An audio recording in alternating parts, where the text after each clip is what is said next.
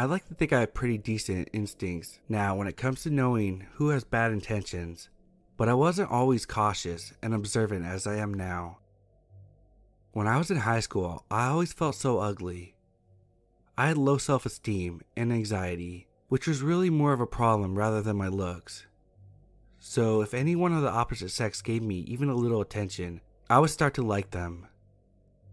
I was pretty innocent, despite how desperate I was, having only kissed one boy. So when I was 17 and a college guy put some interest into me, I immediately clung to him. I was on this app before Tinder, and I met this guy who lived 7 hours from my home city. His name was Brandon, and he was gorgeous. Blonde hair, muscular, blue eyes. He played soccer for his university and was 19 years old. Honestly, he wasn't my usual type. I really like guys with darker hair and eyes. I still do. But he was really handsome and really kind. He would shower me with compliments and talk to me all the time. I lived alone, long story, in an apartment with just my cats. So when I would get lonely or scared, he would always comfort me. A month into talking, he started to ask for pictures. Not ones of my face, but obviously nudes or bra pictures. Now, this was nearly 6 years ago, and I didn't have a good concept of stranger danger on the internet. I mean, smartphones had only really been out for 2 or 3 years at this point, at least in my school and with my age group. 17-year-old me who was insecure wanted to make him happy because I couldn't believe I got in a guy like him. I was ready to do anything he asked. I never sent naked pictures. I was too insecure for that, but I would send him pictures of me in a bra. He would shower me with compliments saying how sexy and beautiful I was, and I fell for every word. With time, I started to get upset though. I wanted to see him. I would always send him when he asked, but he would never send me any. He would show me pictures of him with his shirt off, but the pictures were always bad quality. When I started to get persistent, he promised he would start calling me. For some reason, that appeased me, and we talked many times a week. After a couple months, he got increasingly more sexual with me, telling me what he wanted to do with me and how badly he wanted me. This made me kind of nervous since I had only kissed a boy, but it also made me a little excited. It felt good to be wanted by someone, and I had really grown to like him. This was all during the first semester of my senior year in high school, and I was about to turn 18 the next semester in late January. As it got to Christmas time, he started talking about coming to my city to see me for my birthday. This had me really excited, since I really wanted to see him in person so badly. We had first talked about me going to him, something he had insisted on, but I chickened out and said I couldn't drive alone. It was an excuse. I really didn't want to go to an older guy's house and stay with him alone. My house just felt more comfortable and safe. We planned on the weekend after my birthday, and everything seemed fine. But then, one day in my choir class, my best friend, an exchange student from Germany, was talking with me about him. I was telling her about him, and she got very unsettled. "Have you seen him on video?" I told her no, and she gave me a skeptical look. Something doesn't feel right. There's no way that he is real. Not that you couldn't date someone like him, but he's too perfect. She was very direct and blunt with me, something my other friends weren't, so I took her words deeply, and I'm so thankful I did. I immediately asked him for a picture of his face. He made up some excuse about how he couldn't take a picture right then, so I persisted, asking him every day. Finally, my instincts were kicking in, and I was getting scared. I told him I wanted him to video call me. He said no. I fought with him for hours on it one night, telling him if he tells me the truth, I won't get mad. He refused. I searched for his name that he gave me in Facebook, determined to find out on my own if he wasn't gonna give in. Nothing came up on him. I texted him telling him I couldn't find him on Facebook, and he gave in, giving me a completely different name than he told me. That's me. I remember just feeling cold as I read that. I looked up the account, and everything he told me was a lie. His name, his face, his age. He was 25, not 19. I was terrified. I thought I had been talking to someone that was just 2 years older, which is legal in my state, but he was 8 years older. I immediately stopped texting him. That's when he started getting obsessive. He would text me a dozen times a day, call me over and over again. He would beg me to answer him, to give him a chance. Then he started threatening me to answer. He told me that he saved all my pictures and told me that he would send it to all my friends and family on Facebook, show everyone me in a bra, and show our text messages talking about what he would do to me sexually if we met. Looking back, all of this was more damaging to him than me, but I was young and stupid and afraid. I hated my body so much and I was terrified of people seeing it. So I started talking to him again, more reserved and cautious this time. The days inched closer to my birthday and the weekend that we had planned. Our messages had become bland and short since I was trying to make him lose interest in me, but he never gave up. If I took too long to message him, then he would threaten me again. My birthday fell on a Monday this year, and he sent me all kinds of messages. I don't even remember what I did that birthday. I didn't have many friends, and I never liked to celebrate, so it was probably something small. When Friday hit, I got a text from him that morning saying that he was driving to my city, and he would pick me up from school. I was terrified. I lost a lot of my friends the semester before, long story, so they obviously had no clue of my situation. Out of desperation, I went to one of my guy friends, who I hadn't talked to in a couple of months, and spilled everything to him. He was a longtime friend, so he was sympathetic and promised to follow me home that day. I went straight to my car, ignoring the massive amounts of text saying, "Where are you? I'm here." My friend drove behind me all the way to my apartment, which he had no clue where I was living, and stayed with me as I cried for a while. I turned my phone off, and my friend left later that night. Brandon had no clue where I lived, but I was still paranoid. What if somehow he found me?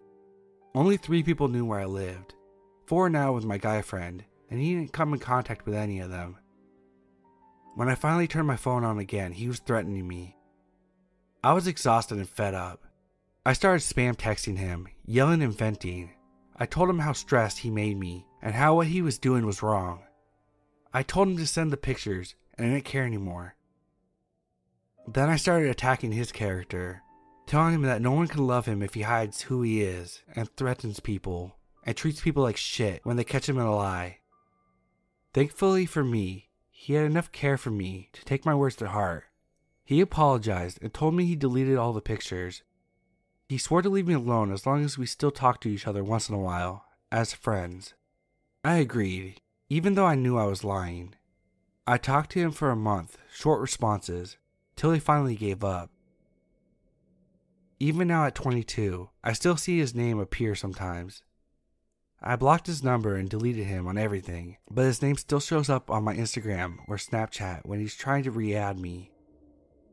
He's the reason I don't give my name or pictures out. He isn't the first stalker I experienced. The first one was in 6th grade, but that story's for another time.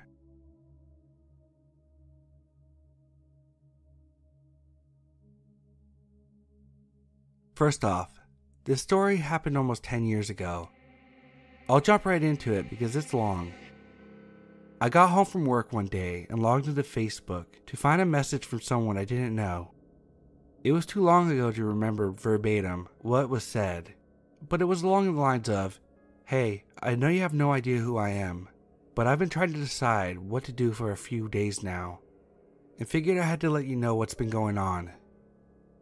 Someone has been catfishing me using your identity for the last 2 years, and I just found out about it last week." The sender of the email was clearly shaken up, and understandably was experiencing a mix of emotions. According to her, she had met this imposter online a little over 2 years prior to her writing this, and that they had been engaged in a pretty intimate, long-distance relationship for a majority of the time. The imposter created a Facebook and over time reposted almost all of my photos with their own captions to them, including the good amount of the art that I've drawn that they took credit for too.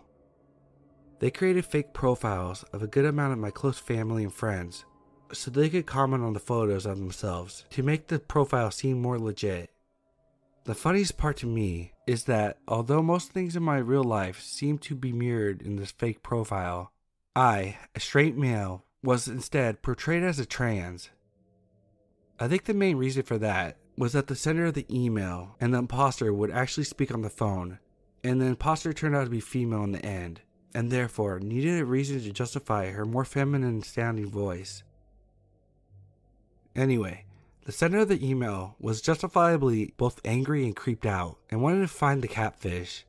She started asking me a lot of questions about my life, but phrasing them like, "Is your sister's name? And did you go to this high school?" Some of these were clearly information that someone could get from a quick browse of my profile. But then she asked, "Is your best friend?" Which struck me as odd, since despite this person actually being my closest friend, who I spend most of my time with, we barely have any Facebook photos together, and most of them are from a long time ago. Then she asked, "Were you adopted? And are your half-siblings named?" And which sealed the deal for me, because I knew for a fact that I never posted anything about being adopted online. The sender of the email already had an idea that this person had known me in real life, but this confirmed it for me. The sender of the email had contacted me shortly after confronting the imposter for the first time. I guess after 2 years, they finally became suspicious of the fact that the imposter wouldn't show their face. I have no idea how it took so long for them to figure out they were being played, but I'm glad they finally decided to give the ultimatum of "show your face or I'm cutting you off." I'm pretty sure this is the point where the imposter admitted to being a catfish, and that she'd been using the identity of someone she had a crush on in high school before hanging up. I was given the URL so I could go through the profile myself, which was still up for a few days after, before it all got removed. It was definitely really bizarre. The imposter had posted more than I ever had on Facebook, and generally seemed like they lived a pretty involved double life online as me. Almost everyone I posted photos with on my real profile would then have their own fake profiles created that had enough content to be generally convincing so they could be tagged in and would validate these new photos. Some of these profiles seemed to have gone on and made their own real friends as well, and I wondered if any of those were used to facilitate even more online dating deception. Either way, the amount of time this person had taken fabricating their alter ego's online presence was pretty shocking. The whole time I've been crawling down his Facebook rabbit hole, the sender of the email was looking through my real profile. After a while, she sent me a message saying, "Did you take these photographs?" and showed me what I remembered as black and white photos of a barn or something. I hadn't, which was weird since everything else on the fake profile originated with me, and she noticed the discrepancy. We both tried to reverse image searching with no luck. Then, either through a stroke of genius or somewhat suspiciously, I couldn't tell, she thought to flip the fake number imposter had written into her Facebook profile around in reverse, and a Google search came with a headline that belonged to the home address of a girl that I had gone to school with. Real me was Facebook friends with the imposter's real profile, so we both went snooping around and found the photo she had claimed I'd taken, which pretty much confirmed to me that this was the imposter. I'm pretty sure there was more indicators to the sender as well, but I can't remember. I thought about messaging her for a while, but decided that probably wouldn't lead to anything good. At this time, my thoughts were definitely, let's not meet. I talked a few more times with the sender, just to try to decompress a bit, but honestly, just wanted to distance myself from the situation, and also had my suspicions of the sender as well. I figured maybe it was the imposter's last-ditch effort to try to talk to me. Although, when it was all over, the sender seemed eager to leave this all behind as well, so probably not. Either way, it was a really strange experience. I felt mostly freaked out and violated, but I guess a small part of me was flattered by it. I had a lot of mixed emotions. But the weirdest part to me is I'm a really approachable person, and would have definitely been willing to talk and probably be friends if the person approached me instead.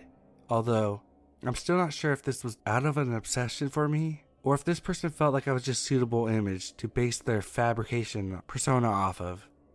I remember talking to her probably twice throughout high school, and really didn't have a good idea who she was, other than a quiet hipster girl.